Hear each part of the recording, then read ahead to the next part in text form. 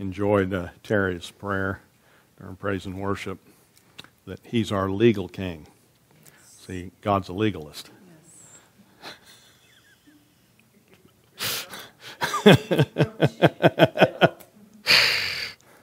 Well, you know, it's really ridiculous because that's a term, legalism is a term that's not even in Scripture. You know, it uses lawful or lawlessness. And so I've always said, you know, that I never really liked that term legalism because it creates in people's minds that there's not a legal way of doing things. And there is. And so when she prayed, you're our legal king. You did it the right way. See, that's legalism. That's what real legalism is.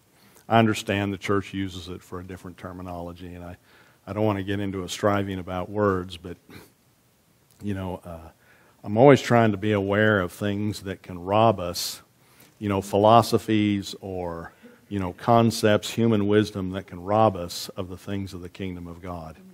And that's one of them. You know, we talked this morning about, you know, getting older. And, you know, those of us that haven't reached perfection yet are getting older. But we don't have to speak, we don't have to help it along by speaking the things that the world speaks. You know what I mean? It'll happen one way or the other, but don't help it. Don't help speak things into your body that, you know, will cause a detrimental lifestyle. And as she said, you know, a lot of my friends, that's what they do, you know, is they and that's what they have. That's what they're getting. They're getting what they're speaking. And, you know, when I go out, I still try to do things that I did when I was younger. And sometimes I'll pull a muscle or pull something, but it's still, I'm still able to do, you know, I'm 64 years old, and I'm still able to do just almost exactly what I have done all my life as far as, you know, the things I do for recreation and things like that. There's some chances that I don't take anymore, you know, and but that's not because I'm older and physically can't take the chance. It's because I'm older and I'm smarter. So that's the way, you know. I mean, I can still probably hop on James's motorcycle and see how fast it goes. But I'm older now, so and age has nothing to do with it. I could still do it. I just don't do it because I'm smarter now. And I know that's the dumb thing to do. Amen? Okay, turn with me to 1 Corinthians chapter 1.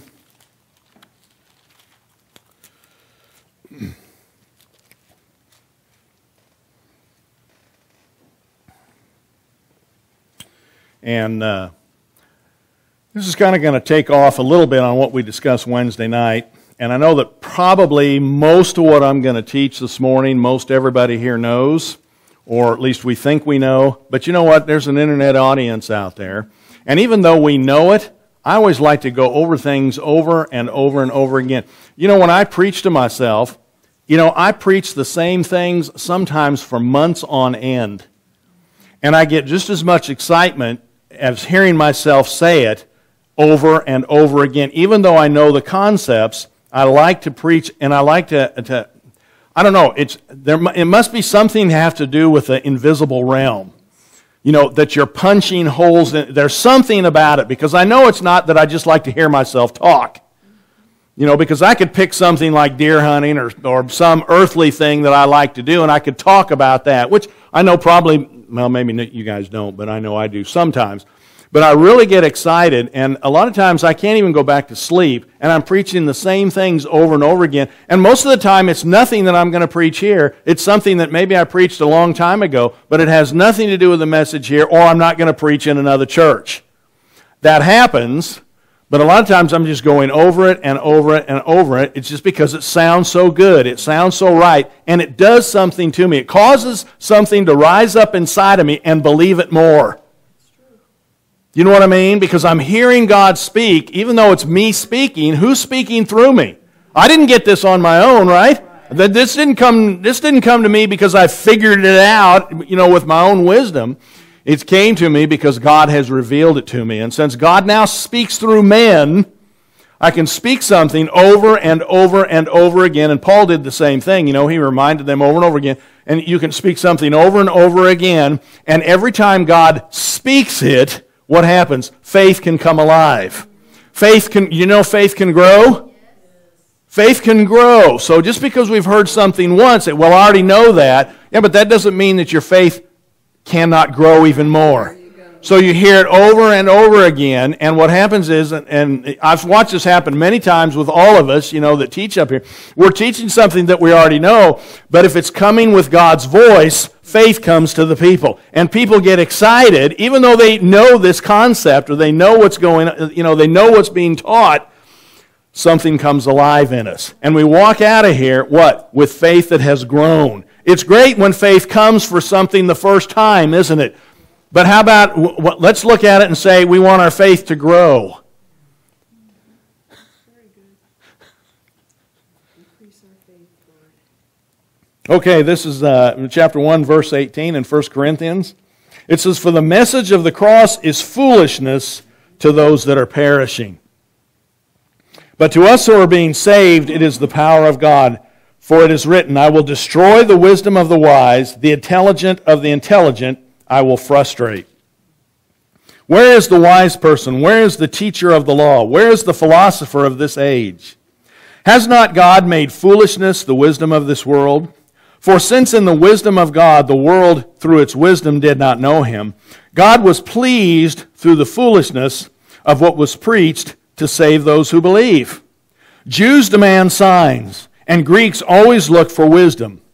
But we preach Christ crucified, a stumbling block to the Jews and foolishness to the Gentiles. But to those whom God has called, both Jews and Greeks, Christ the power of God and the wisdom of God. For the foolishness of God is wiser than human wisdom, and the weakness of God is stronger than human strength."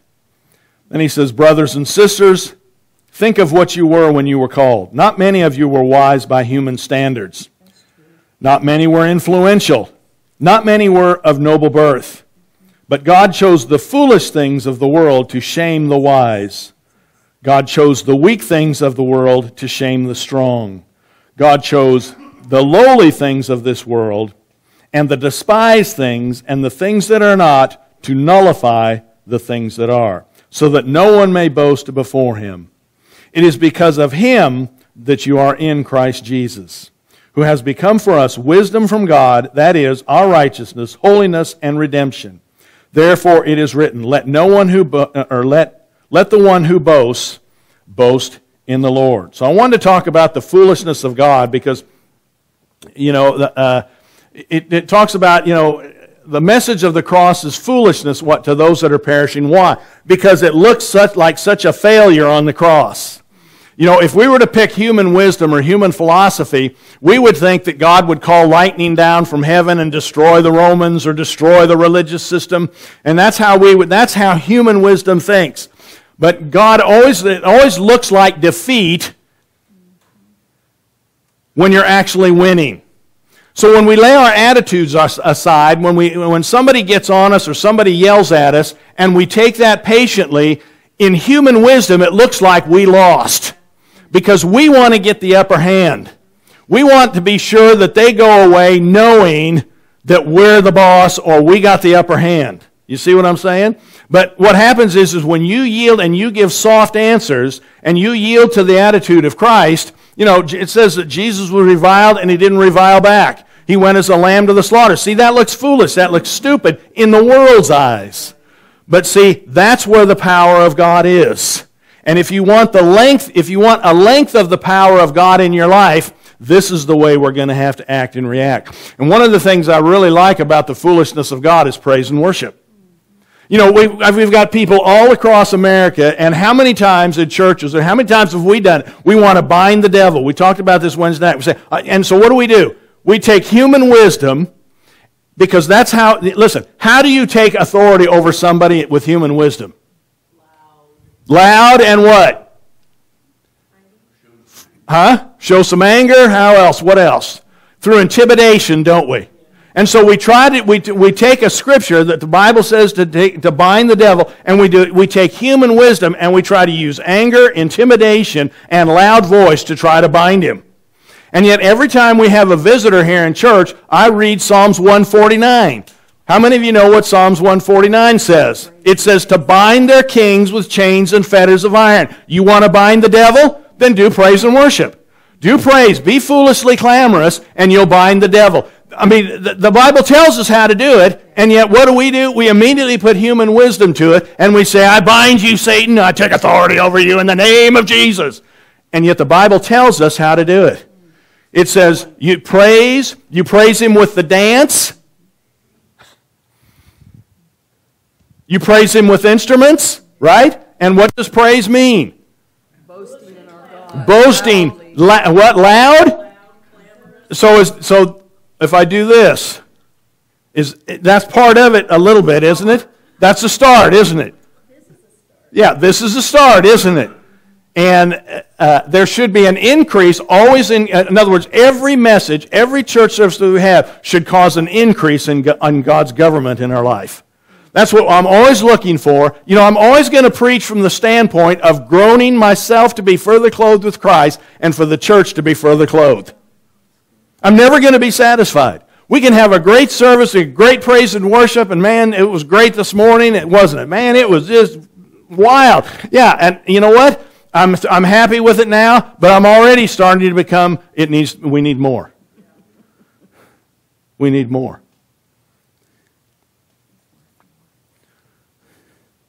And because I preach from that standpoint, and I believe that's most of the people's hearts in here, we're going to get more. Because all who ask receive. See, it's not we ask and God's withholding, saying, I'm just going to see how desperate they get, and just about the time they're ready to give up, then I'll give them a little bit more just to put the carrot in front of the horse so that they'll pull this cart a little bit further. God wants us to have more. Yeah. If He's withholding it all, it's because He knows it'll kill us. It's protection. So praise is a major part of binding the devil. And like I said Wednesday night, I'm always amazed, and this is for people in the internet, I'm always amazed when people say, bind the devil for the church service, and then go out there and stand like a stone. And I'm always thinking, that prayer didn't work. He's got you so bound up, you're still bound. You're taking authority over him. You're trying to loose the kingdom of God, but you're all bound up. And this is, you got to understand something, folks. And this is one of the few churches. You're very blessed to be in this church. Because this church believes that it's action that causes all the promises of God to come into our lives. No, you don't understand. Most people don't believe that. Most people have got the idea that these things have already been given to us. And all you have to do is believe. And you'll hear that constantly. You just believe. You just believe. And that's a true statement. But what's attached to believing? Doing. Yeah, if you believe it, you do it. But you know what? That's almost never said. I mean, the conditions are almost never given for the things of the kingdom of God. It's like once you got born again, how many times have you heard this? When you got born again, you're now the righteousness of God in Christ Jesus. That's not what the Bible teaches. The Bible doesn't teach that. Romans. I'm not even sure what chapter.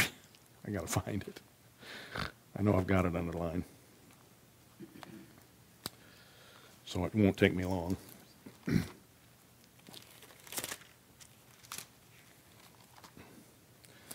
It's towards the beginning.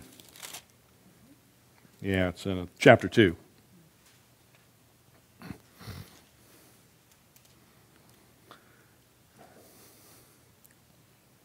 Verse 13, it says, "For it is not those who hear the law who are righteous in God's sight, but it is those who obey the law who will be declared righteous." Now see, unfortunately, most people, most preachers, when they teach this, they're saying that Paul is making an impossible statement. Because wasn't it Paul who said, no one can keep the law? Then what is Paul saying here? Well, we should know. Yeah, it's through God's Spirit. But they miss that, and they think that what Paul is making like a sarcastic statement, that only those who obey the law can be righteous, and that Jesus came because we can't obey the law, so as long as we acknowledge that He died for our sins, then we're okay. But it says only those who obey the law will be righteous. You know what? Praise Him with the dance is a law.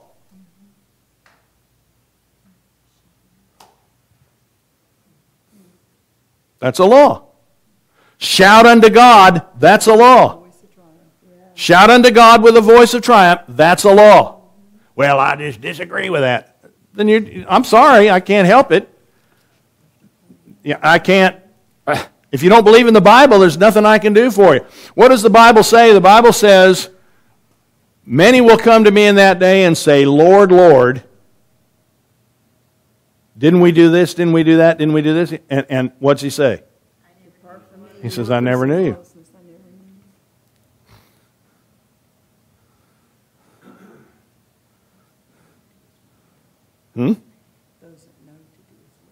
Yeah. He said, many will call me Lord, Lord, but who are saved? Those who do the will of God. That's what He said. Why do you call me and not do what I say? He says, only those that do the will of God. Now, what's the will of God? What's being done in heaven? That's a good point. He said to pray, your will be done on earth as it's done in heaven. So what's being done in heaven? Worship. What kind of worship and praise is going on in heaven? High worship and high praise. They're falling off their thrones. Bowing, crying out loud. It's loud. Do you think it's boisterous? Who was it? Who was it that saw the? Was it the shepherds or was it David or somebody when they were out and they saw the whole host of heaven praising God? That means they were being foolishly clamorous. See, that's a law.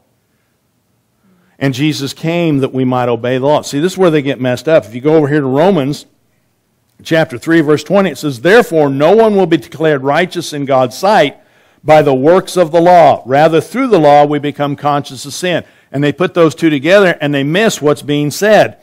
There's a difference between obeying the law and the works of the law.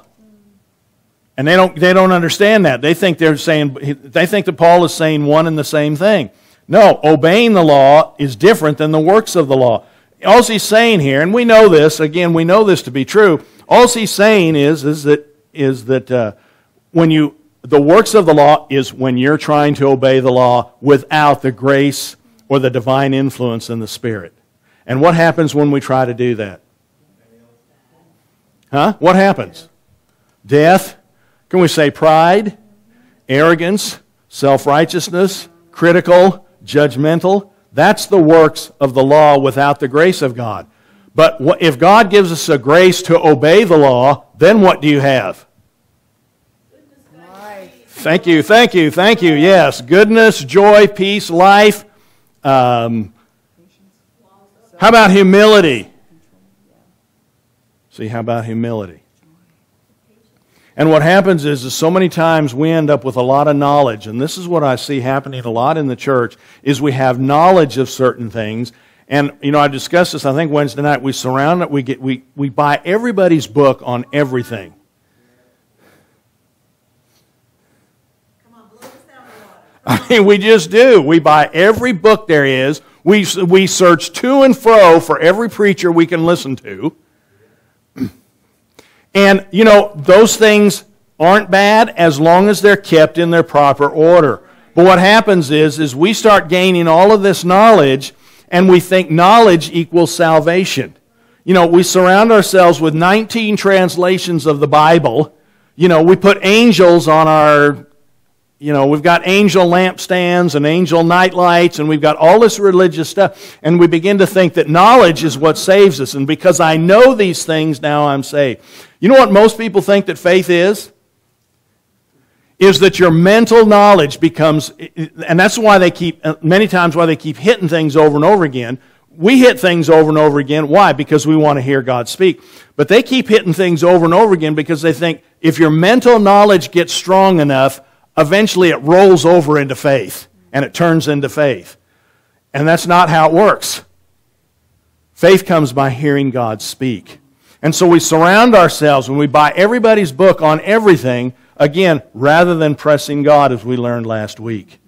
And it's the foolishness of God that actually becomes wisdom. You would never think, the world would never think, that by you jumping and dancing, you're actually binding sickness, disease, and destruction in your life. Who's going to think that? Who's going to think that? They're going to think you're nuts. They're going to think you're crazy. And that's one of the reasons that we're made so much fun of. You know, we're the church that has karaoke. Did you know that? Yeah, that's what some people say. Well, they got karaoke out there at that church. That's good. See, they mean it as a slam. I take it as a compliment. You know why? Because with karaoke, you have to carry the ball. You don't have somebody entertaining you. You now have to do the singing. You now have to do the leading. You see what I'm saying? And so it actually becomes, it's foolishness to them, isn't it? Because we have karaoke out here.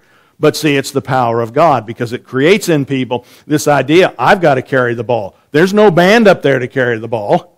You have to do it.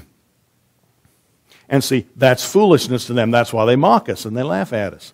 And they laugh at us for what we believe. You know, we're believing for victory. I mean, how crazy is it to believe in victory over death as our hair's turning gray? How crazy is that? But that's the power of God. Everything that we believe here is, if you look at it in the eyes of the world, is foolishness. That lets you know you're on the right track. Or at least that's one of the conditions to know that you're on the right track, is we're believing for things that are impossible. That worldly wisdom always judges by what they see and what goes on in the world. And so it's very difficult for you and I as church people to live in that system and constantly trying to be contaminated by that system and keep the foolishness of God. It's very easy to cross over into the wisdom of men. So we can sit here and we can teach you the principles of the things of the kingdom and teach you, that we shouldn't be saying, we're getting old or this or that or anything else. But how many times does it slip out? How many times when you're outside of this church you say, well, I'm getting older. Those are the things that happen. So you're being contaminated by the wisdom of this world. And that's what it's designed to do, is to contaminate us. And so I know, we all know this stuff, but, what's being done in heaven is praise and worship. How many elders are there? I think I brought this up, but did I bring this up Wednesday night? There's 24. John didn't say I saw 24 elders, or I saw 24 thrones and 17 elders on the thrones. Because 7 of them were at the Chiefs game. 7 of them were tired of falling off their thrones. They've been doing it for 10,000 years. So they decided to stay home because they just wanted to take a day off. They'd really been working hard. You don't find any of that. So, I tell you, I'm real big on church service because church service is where we gain the corporate anointing. Mark chapter 10.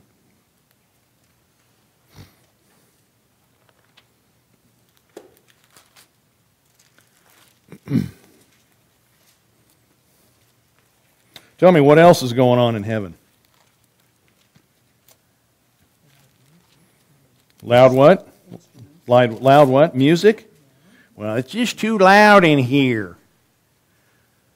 Well, I understand we still have our fallen nature ears, but that's what earplugs are for.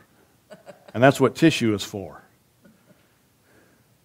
And see, here's the thing, is if it was too loud for you,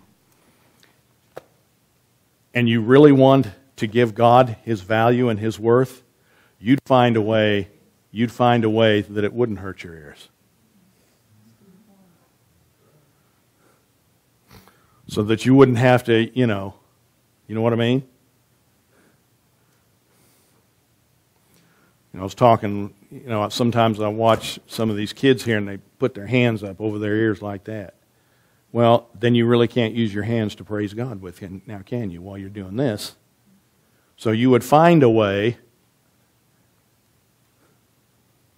so that your ears didn't hurt, even if you had to buy a pair of shooting ear muffs and wear them. You'd find a way that you could give God His value and His worth. And that's what's going to cause the foolishness of God to come into your life, and then the power of God comes into your life. If you're not going to be foolish for God, don't expect any power and don't expect any authority. As God's government increases, listen, as God's government increases in your life, then your righteousness increases, your faith increases, your justification increases, your grace increases, your authority increases, your joy increases, and your health. Everything that we believe here as God's government. Now, what does God's government mean? That means He rules over you. That whatever He says goes. And He said, praise the Lord. Right? With everything that is within you. You love God with what? All your heart, all your mind, all your strength, and all your emotions.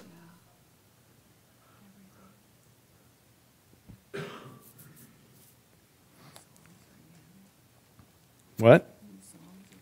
You think new songs are being sung in heaven? How much do you think people stop singing? Okay, what else is going on in heaven? Okay, joy. What? Peace. What else? Thank you. What? Happy. What else?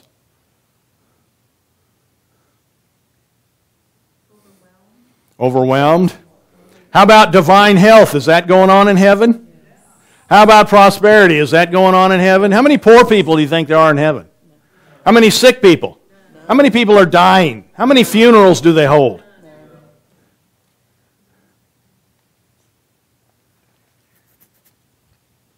How much arthritis is in heaven? How many glasses do you think are in heaven? Huh? I mean, we could go on and on and on. And Jesus said, yeah, there's no darkness. Yeah, how much offense? How many people do you think are offended in heaven? You don't think those elders ever get offended? You don't think that one elder gets off the throne before another one does and gets offended at one of the other ones?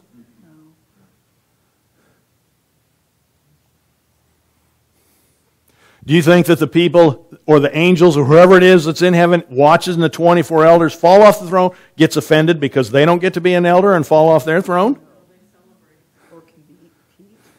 You see what I'm... And Jesus said for us to pray for that to happen here on earth. Well, I think it was Pastor Bill that taught that, and it was such a great revelation. But, I can't even think of his last name now. He lives in Reading.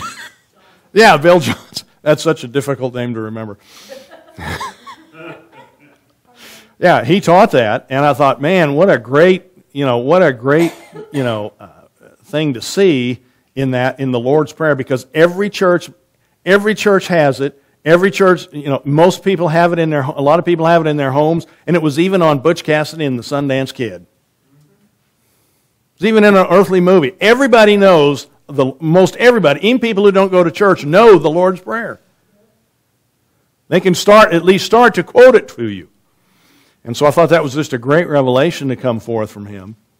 And it's really stuck with me because, Jesus said, only those who do the will of my Father will be in heaven. But those that do the will. And that means that you're trying to get God's will that's being done in heaven here on earth. So anybody who's not kingdom now is disagreeing with the Bible. You're disregarding what Jesus said. But see, we use the earth's wisdom and the earth's knowledge to say, well, we can't walk without sin. We can't get victory over death. We can't get victory over sin. These are just things that happen. That's life. Look what it says here in Mark chapter 10, if I got to find it here. Yeah, here it is. And I'm going to start kind of in the middle of the story. This is when James and John were asking who could sit at his, one on his right side and one on his left side, okay? And he said, when the 10 heard about this, they became, 41. It says, when the 10 heard about this, they became indignant with James and John. Jesus called them together and said, you know that those who are regarded as rulers of the Gentiles lord it over them, and their high officials exercise authority over them. And see, this is exactly how we try to take authority over the devil, is we try to lord it over him. And that's why it mainly doesn't work. So what did Jesus say? So if you want authority, it says, not so with you. Instead, whoever wants to become great among you must be what? Servant. Oh, no, surely not. No, that's foolish. What, you're going to have authority over the devil by becoming a servant? And whoever wants to be first must be slave of some. For even the Son of Man did not come to be served, but to serve and to give his life as a ransom for many. Now we know in here that we want to be like Jesus. That's our prayer, isn't it? Our prayer is to be just like him, to be formed and changed into his image. And notice, he gave his life as a ransom for many. And I've heard preachers preach this before. They said, well, Jesus died and he paid the price so you don't have to. That's total error. He paid the price to show you how to pay the price. Not so that you wouldn't have to. Yeah, you don't have to be crucified like he did, but it still says you were crucified with who? He still says to pick up your cross and what? Follow him. So he laid down his life. In other words, he went to the cross in obedience to the Father. And Kathy shared this one time, and I really like it. He didn't die for you.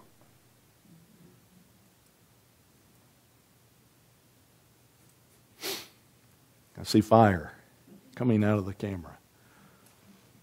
He died in obedience to his Father. It ended up being for you. But he died in obedience to his Father. And it's important that we understand that God always comes first. But it says he gave his life as a ransom for many. So we discussed in here Wednesday night, and this is one of the reasons that I do what we do. When Kathy and I attend another church, and we've been to many. We attend one now regularly in Grand Junction. But we've tried several in Grand Junction. We tried some in Delta. We went to Kremling. I've been to Carbondale. Whenever we go on vacation, whenever we go on vacation, we try to go to a church. Why? Because we want to give our life as a ransom for many. Now, what does that mean? That means that when we get there, how do you think we feel when we're the only two that are jumping and dancing and everybody else is just kind of standing there? Huh? Yeah, staring, foolish. But what are we trying to do? We're trying to give our life as a ransom for all of that church. Most people when they attend church, a different church, they carry with them, I've used this before, a visitor spirit. You know what a visitor spirit is? You are a visitor in the natural simply because we live in this system. If we lived in the spirit realm, there'd be no distance, and we would all be in one church service. Even if there were many, it'd still be one church service. But because we live in this system, we are actually physically visitors, but you don't have to carry the visitor spirit. You know what the visitor spirit is? It's the spirit that sits in the back, and you become a spectator. You don't want to join the group. You want to be apart from the group. This can be during praise and worship. It can be during teaching. Remember the guy that was in when we were in the other building? During praise and worship, he would stand back there at the back, and it was an old restaurant. And right inside the door, there was a counter where they used to have the cash register. He'd stand there leaned against that while we're all in the chair singing. He's back there just kind of observing. What did he have? He had that visitor spirit. In other words, he wasn't going to give his life as a ransom for many. And so when we do that, when we go to another church, we want to jump, we want to praise, we want to sing loud, we want to amen the pastor. Why? Because we're giving our life as a ransom for those people. You say, well, what do you mean? Those people go through things just like we do. Did you know that? When those people stand up there and they're leading and singing and playing their instruments, most of them, maybe not all of them, but most of them, what do you think they're thinking? Okay, that's good. You hope we're doing it right. What else? I hope people connect with God. What else? Come on, those of you that lead, what's going through your head? When you're up here preaching, when you're up here singing, what's going through your head? What do they need? What else? Come on, I'm looking for something else. My main thought is always I want them to connect with God. You want them to connect with God. What else? Self-consciousness. All right, now we're getting there. What else? Fear of man. What else? Inadequacy. What else? What are you hearing when you're up here? What? You feel intimidated? What else, Terry? Like they're not coming with you. What else? They think you look stupid. What else? Huh? They're bored. What, did you have something? Oh, they're bored. What else?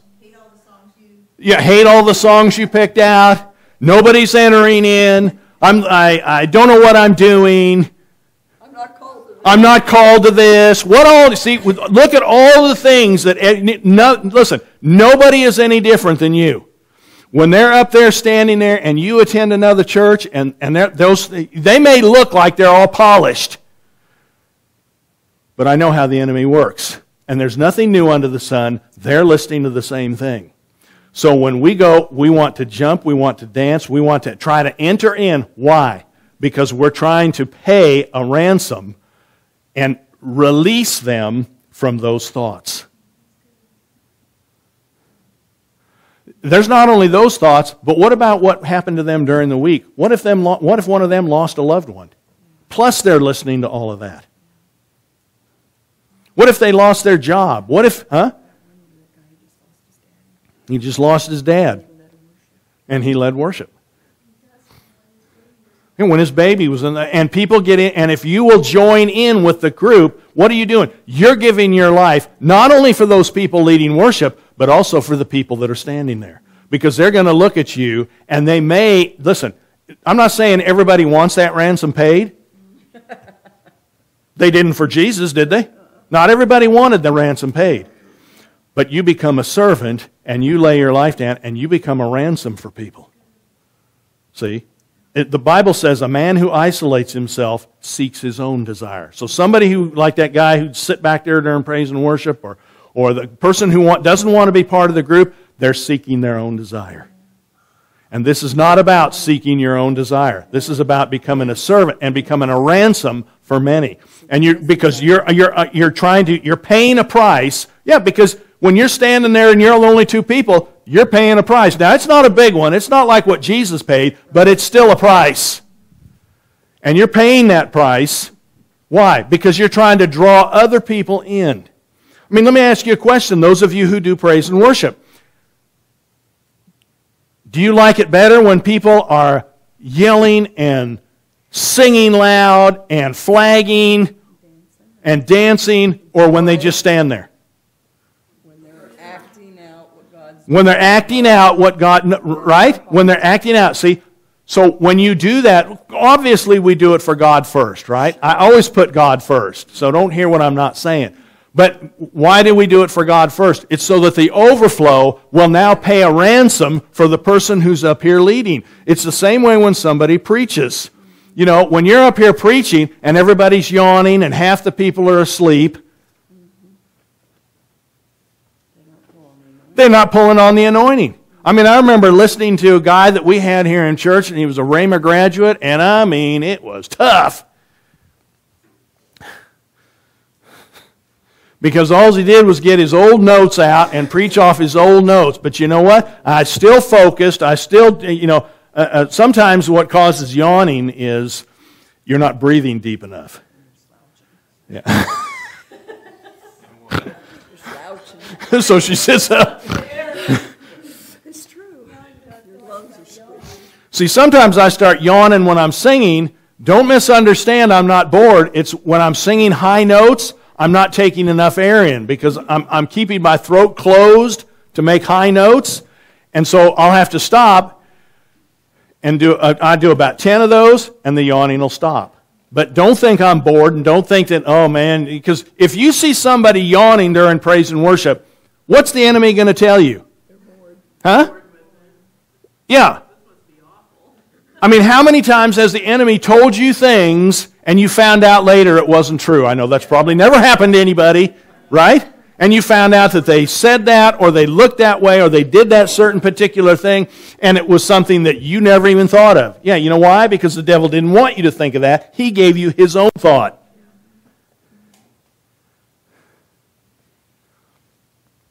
Many times people are thinking or meditating things. They may look bored, but something that you said earlier, they may still be on that. And so they may not be paying attention to what you're saying at the moment because they're still stuck on something that God spoke to them earlier. And so that's what you have to do, is you have to go in with an attitude and that's why I like church, because church is where the ransom is paid. If there's no church, I don't have to pay any ransom. What do I have to lay my life down for anybody? If I sit at home and do my big Bible studies, put on the internet my big revelations of, like I said, the 4 horsemen of the apocalypse, or the 7 spirits of the churches, or the candlestick and the candles and the inner court and outer court and Holy of Holies, and I give all those revelations, there's no ransom to be paid. Church is where the ransom is paid. And that's why I'm such a big proponent. Can I say that? I almost said opponent, but a proponent of being in church, because that's where we pay the ransom. That's where you become the servant of all. Well, I talk to unbelievers out there. Yeah, but you see, by you not being in church, remember what I told you about binding and loosing? You're carrying an atmosphere of independence and isolation. Doesn't matter what you may be helping people out there and ministering to them or giving them tracts or whatever it is that you're doing. But if you're not in a church, you're not paying a ransom. Because that's where the price is really paid. That's what Jesus came for. He came for His people, not to be isolated, but to be a group. And that's where the ransom is paid. Huh? Yeah. Well, yeah. It's sparks flying between people, and this is where we learn how to pay a ransom. This is where we learn how to be. You want to be like Jesus? That's what you're going to have to be. You're going to have to love His body and pay a ransom for it. So when we come to church, you can't come in here, with the attitude, yeah, you may have had a bad week. Some things may have happened to you as well, but you pick up your cross, lay down your life, and you become a ransom for many. And you have no idea what you do, how it could change somebody's life. You may never know of most of the people whom you paid a ransom for. But what does it mean? What does a ransom mean? Give something to get him out of bondage. Yeah? It means to loose. So there's your bondage. It means to loose, and it means a price paid for setting men free. And yes, Jesus paid the ultimate price, didn't He? But He paid it. Huh? Yeah, we're His body. So if you want to be like Him, then this mind has to be in you. And if it's not in you, then, sorry, you don't have the righteousness of God. You're not justified. You're not being saved by grace. What was the other thing? Huh? Well, yeah, but that... and you have no authority. You can yell and you can fool people into thinking that you're a great spiritual giant with your voice and with your antics. But it shouldn't take people too long to figure out, if they observe your life, that you have no authority. You just talk like we do. You see what I mean? And people do that all the time. And I just think, there's a way that the Bible told us to have authority, and it's not the world's way. It's not by lording it over the devil. There's a legal way of doing it. And He told us how to do it. And the more you praise and worship, and the more you yield to the things of God, and the more His government increases, then the more authority you have. The more power you will have. Would you say the church is real powerful?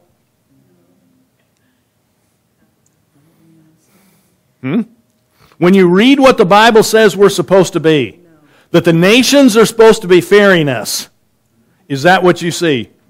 Then obviously all our jumping around and yelling at the devil has not done much good. And look, and again, I don't want to lock God in a box. Don't hear what I'm not saying. If God moves upon you to speak authoritatively, then that's fine. But so many times we don't do that. We just do it because that's our human wisdom. It's not God moving on us. We think that's how it's always been done, and so that's the way we're going to do it. You know, the word authority means that when he says you have power or authority over all the power of the enemy, that just simply means permission to do so. Didn't tell you that you were supposed to yell and scream and be real. When you have permission to do so, you don't have to be that way. Has anybody ever gotten permission to do something from an authority? What was it? What did you get? What did you have permission to do? Joseph, you raise your hand. You don't remember, huh?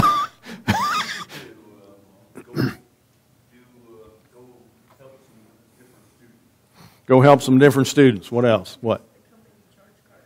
Use the company charge card. All right, when you use the company, you have permission to use the company charge card, right? Did you walk into the store and start yelling at the person and say, I have permission to use this? What did you do? But I know, but what did you do? When you just handed it to them, right? And you had permission. And when people know that you have permission, what do? They let you use it. And so when the devil knows that you have authority, you don't have to yell and scream. I'm not saying God may not do that sometimes, but I'm saying we use that as a tool or as a method of doing things. And so when we read the Bible and we read where Jesus said, come out of him, we automatically put our own lording it over it in what we're reading. And we get this impression that Jesus said, come out of him. He might have just said, come out of him. Because he had permission to do so.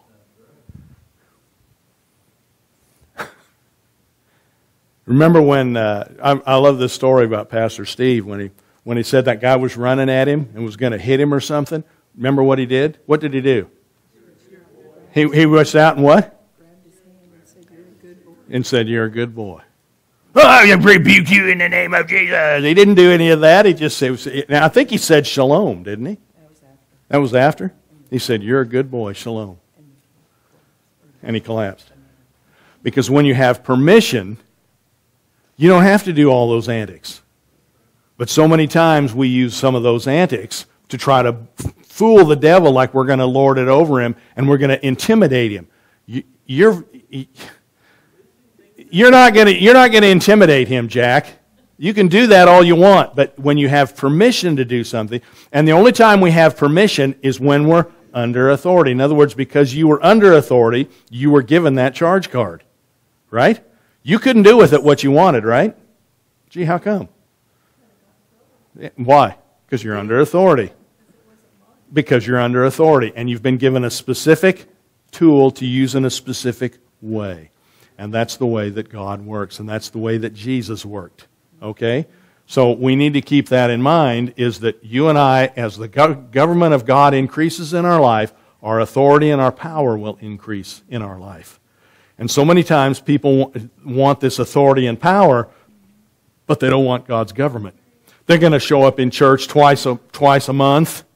They're going to float from church to church. Those are the people I really like. See, there's no ransom being paid if you're floating from church to church. You have to get involved with people. You have to speak with people, make eye contact with people. You know, a lot of people, and I know we here in this church, a lot of you live in different towns, don't you? But we interact with each other, don't we? We know each other. We talk with each other. We speak with each other after church.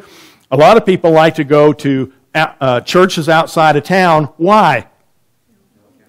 Because there's no accountability and they don't want anybody to know anything about their life. So they'll go in during the service, and as soon as the service is, they're out the door, back to their town. Because they don't want to get involved with anybody. Because people, you know, when you pay a ransom, what does that mean? How fun is that? Yeah, it costs you something, doesn't it? Well, see, people don't want to be around people because it costs you something.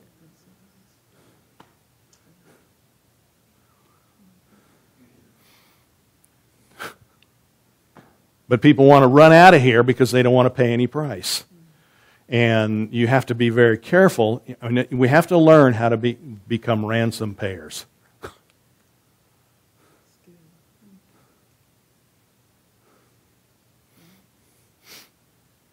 And that doesn't mean, like we discussed, I think it was Brenda brought this up Wednesday night, that we always want to do battle when something, was it you, when something comes against us, that's when we want to go into battle mode, and we're always supposed to be in battle mode. Well, you're always supposed to be in ransom mode. You know what that means? That means just because somebody is not, Yeah, in other words, just because somebody's not going through something, now I'm going to pay a ransom. You're going to speak to people. You know, we speak to these kids in here after service. We talk with them, or at least I do. You know, I want to find out their interests, and I want to say good things over them. You know, I know Brandon is a smart kid. You know, Brandon has got, all of them are smart kids. It's just that some of them won't use their smarts where they're supposed to. But they're all intelligent kids. And if they'll use their smarts, even without God, if they use their smarts, they can go a long ways. But it's going to take somebody to recognize their smarts and talk to them about things they're interested in, and talk to them and just get them to open up their hearts when you speak to them. And find out what they're interested in, and tell them that they do good, and that they're, from what Brandon's telling me, he's a good worker, he's conscientious. That's hard to find in a teenager. That's hard to find in a young person. I'm not saying they're perfect. I'm not saying they're perfect. We're not either. But the idea is to pay a ransom for people. And as that increases in your life, then God's authority and power will increase. As your praise and worship increases, in other words, not singing, just being foolishly clamorous and giving what He likes, and then ministering to people as a ransom. You see what I mean? That guy may need you to be jumping and dancing. That guy may need you to be drawn and pulling out of him when he's preaching, or that gal. Those band leaders, like she said, one of them said, just keep your eyes on them. Just keep your eyes on them. Now, why are they? Yeah, when we're worshiping. Why were they doing that? Because it was encouragement, and she said she was afraid. So she said, just keep your eyes on them. Now, tell me, were we paying a ransom for her? There you go. That's what we're supposed to do. And you can't walk into a service. Listen, is God going to give you stuff? I'm not taking that away from God. Is God going to give you stuff? Sure He is. But we should grow past the point of where we're coming in here wanting to get stuff all the time. You should come in here with the idea of, I'm now going to pay a ransom. I am now going to join with this group of people. I want to be connected to these people. Is it uncomfortable? Absolutely. Is it something we really love doing? Sometimes. But sometimes it's very, very difficult, isn't it? Sometimes it's very difficult to join with people, isn't it? Yeah, and if you've been with them all day. But that's the name of the game, is you pay a ransom. If you want to be great in the kingdom of God, you become a servant. Any questions? That's the foolishness of God. Everything, like I say, everything with God seems to be the opposite of the way it is in the kingdom of this world. In order to get, you give. In order to get life, you die. See, all of that is foolishness. But I really wanted to hit the praise and worship thing because, praise and worship, tithing's another one. How tough is it for that? How tough is it to tithe? I mean, in comparison, let me ask you a question. Would you rather be tithing or getting chemo treatments? Tithing, by far. And giving offerings. I was out in my Ranger the other day, and I was on my way deer hunting, and I thought, I'll bet this is going to be a trap. It had quit raining for a little bit. And I was like, man, as soon as I get out there to the tree, it's going to start raining. And as I'm thinking that, I'm thinking, you know what? This thought came into my head. There are people who are getting chemo treatments right now that would gladly trade you places to be out here in the rain. Going to do what you're going to do. Even if they didn't like hunting, They'd gladly trade you places to go out there and sit in a tree stand and get rained on for what they're going through. And, of course, it happened. I got out in the stand and it started raining. But I was smiling the whole way. I said, yep, I'm glad I get to feel these raindrops because I could be in a hospital. Yeah.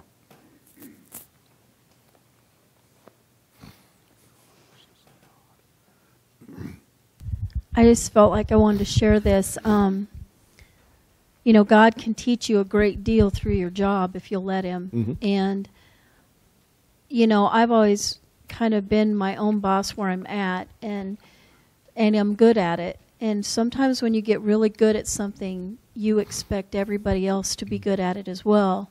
And you get a little bossy and maybe a little pushy, and you can hurt people really bad, especially if you've got an anointing to speak or pray or whatever. The words that come out of your mouth in anger or self-righteousness can be just as damaging as a good prayer can be anointed. Yeah.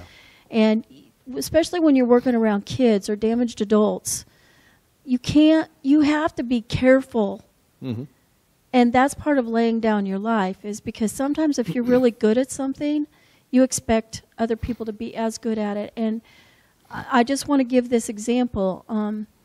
So I'm working, and I'm a very hard worker, and I always go above and beyond because that's what God expects, you know. But I'm tired, and I expect other people to pick up the slack too, and they don't.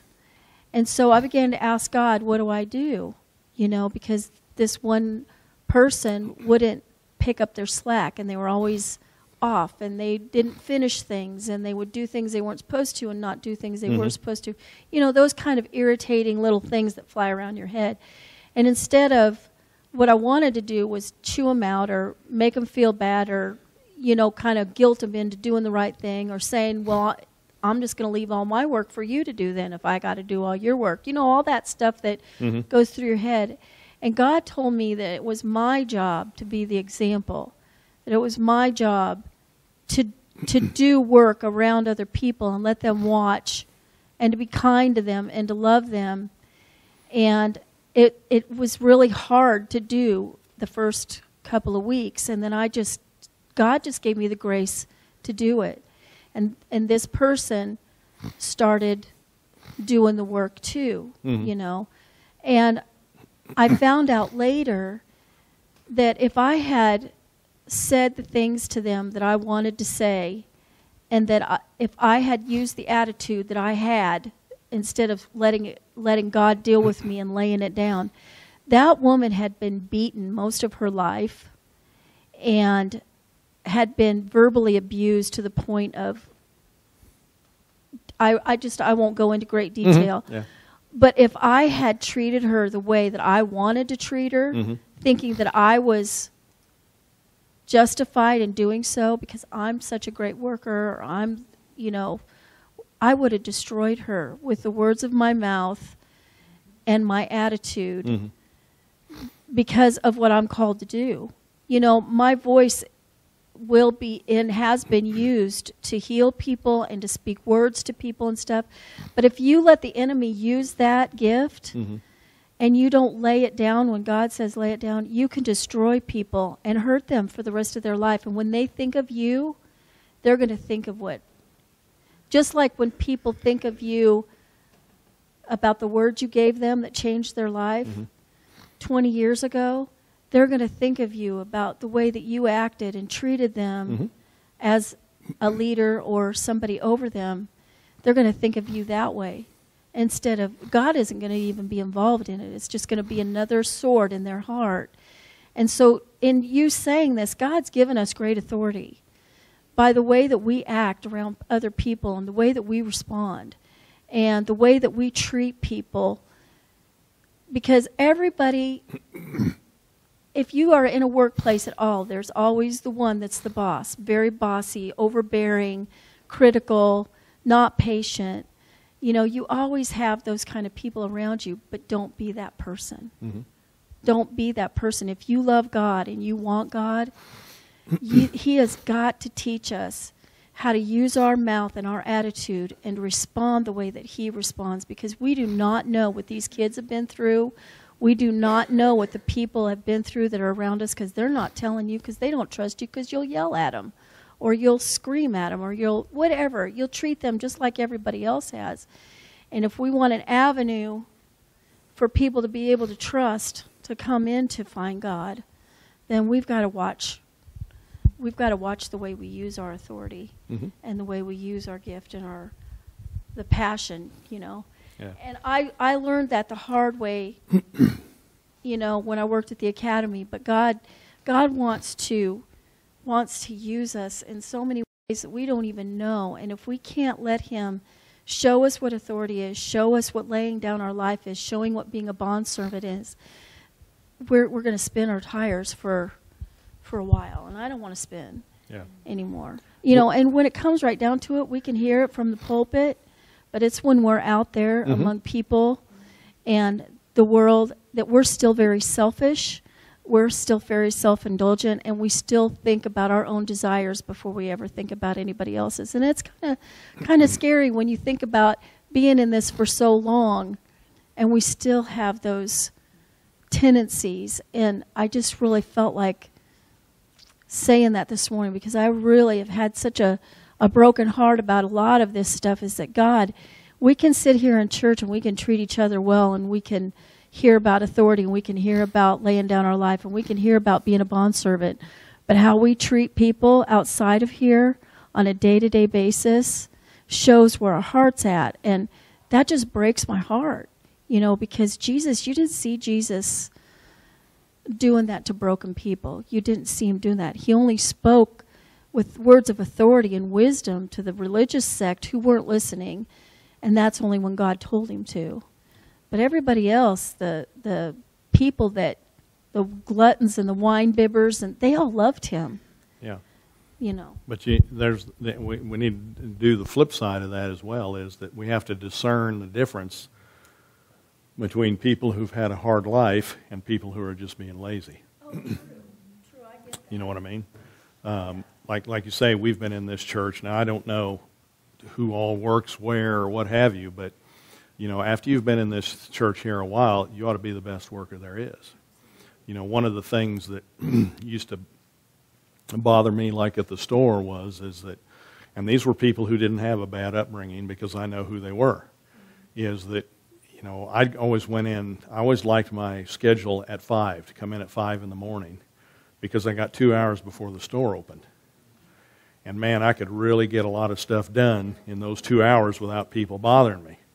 But then there was other people who would come in at 5, and they'd have a cup of coffee, smoke a cigarette, have another cup of coffee, stand around, talk to the truck driver, you know, talk. Then when they got behind during the day, then they'd be mad at the customers. You know, then they'd be all upset and throwing things around the back room and this and that and everything else. And you see, one of the things one boss told me was that it costs us money to work ahead. And I thought, God, that is. And then when he finally resigned. You know, they made him resign. And then when the new boss came in, I told him that, and he just shook his head and said, "I can't believe that." And I said, "Well, that's what he said. It costs us money to work ahead." And I think, no, it costs you money to work behind. It always is good to work ahead and get things done. So if you work in this church and you get 2 hours to work and you spend all the time talking, that's not because of your bad upbringing. It's because you're a big mouth and you just want to be paid to do something for nothing. If there's a slack of time or something like that, you ought to be working like a banshee to get stuff done so that when it does get busy, now you're ready for them. Yeah, I hated working from behind. I absolutely hate that. I hate it when we got time and you can fill stuff up and then you're busy up the front end and you've got people asking for things in the back, you know, that you had time to fill up or things that you could have done. And so you have to use discernment on when people need to be trained, you know, like you say, and be treated correctly, versus people that are just, you know, going to take advantage of you.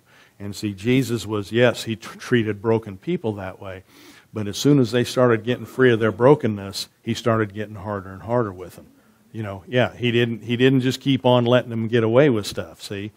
And and that's why it was so difficult on the Pharisees, is because they had the law. They didn't have Bibles like we did.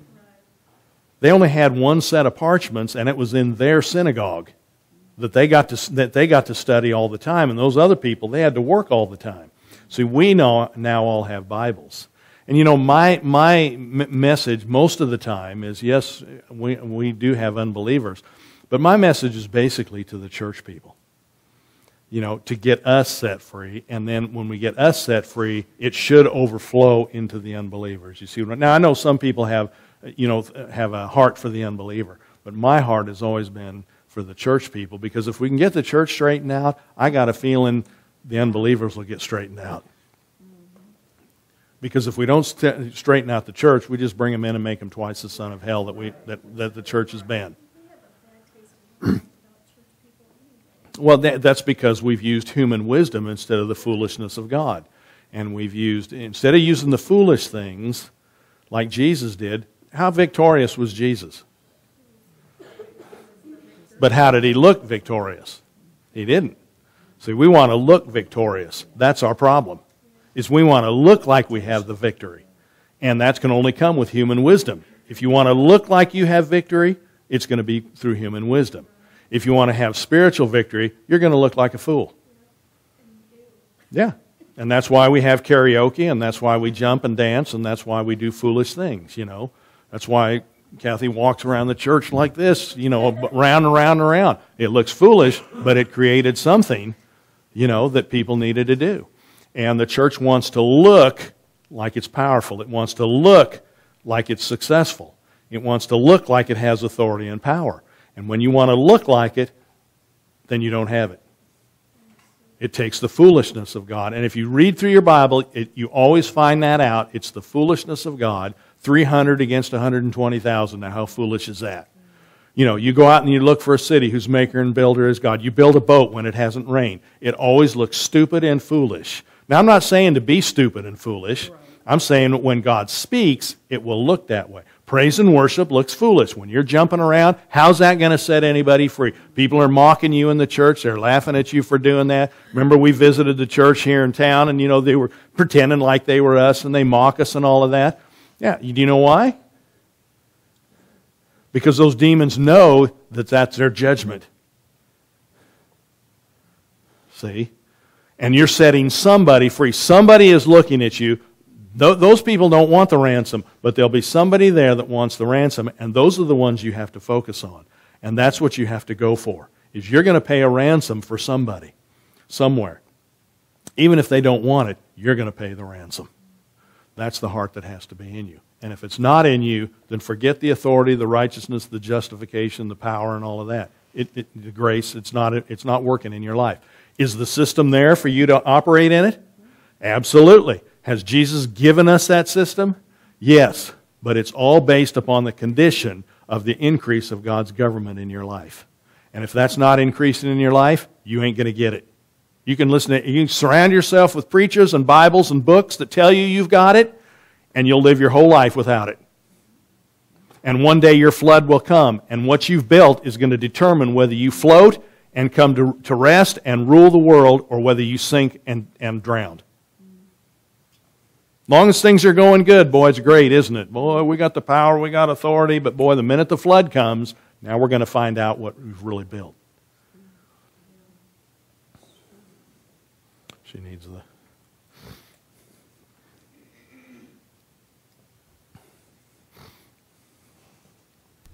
So since you guys went to Grand Junction and came back, and the conversations and stuff that you guys have shared, it's been...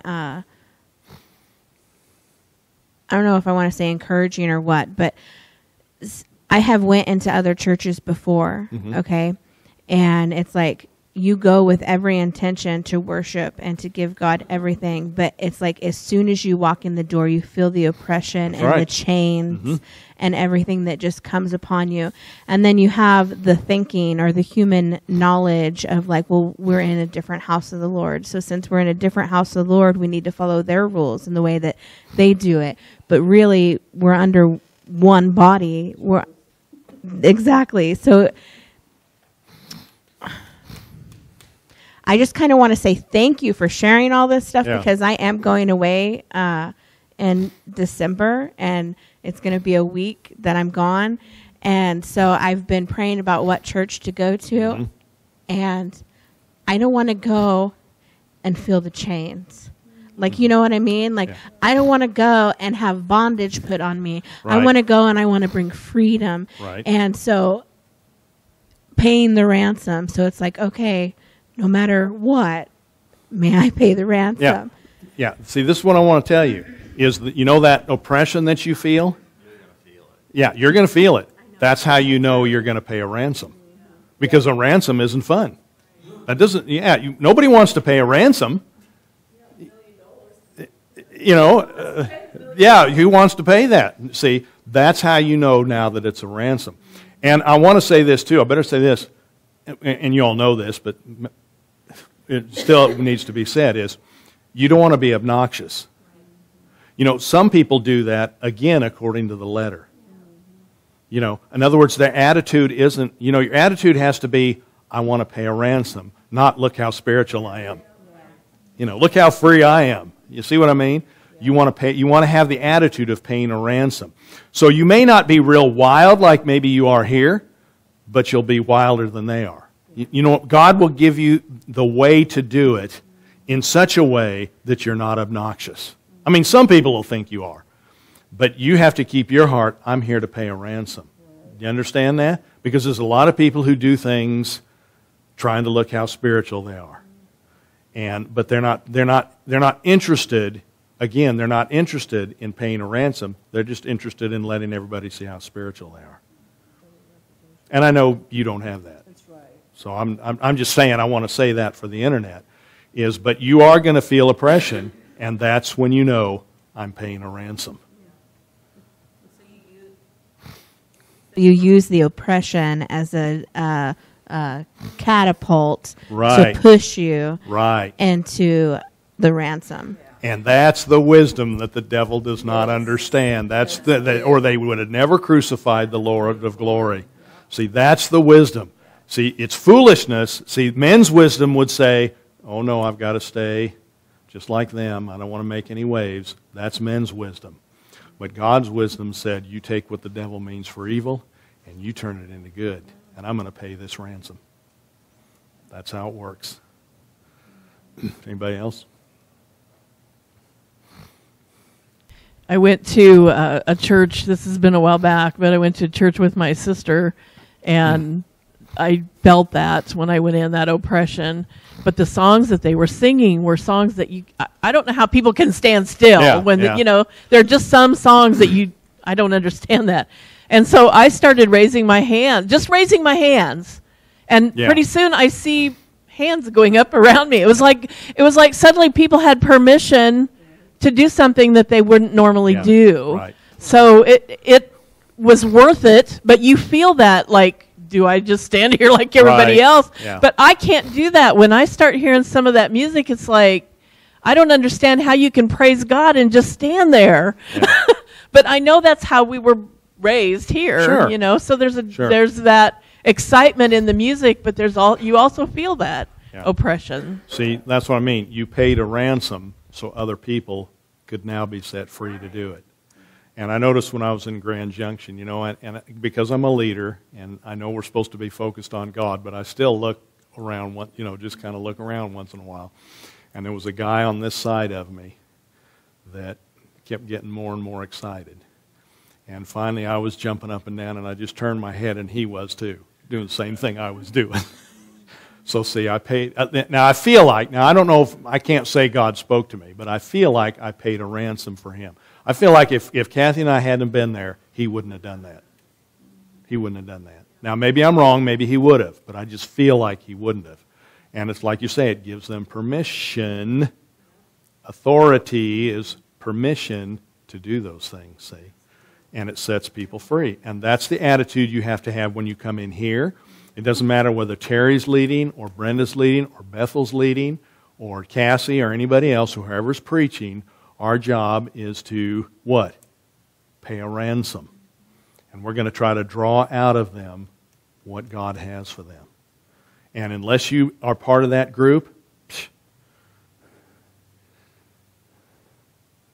You know, Pastor Steve did a teaching the other day. He said, how many of you know that when they want to win you to the Lord, they'll say, do you know Jesus?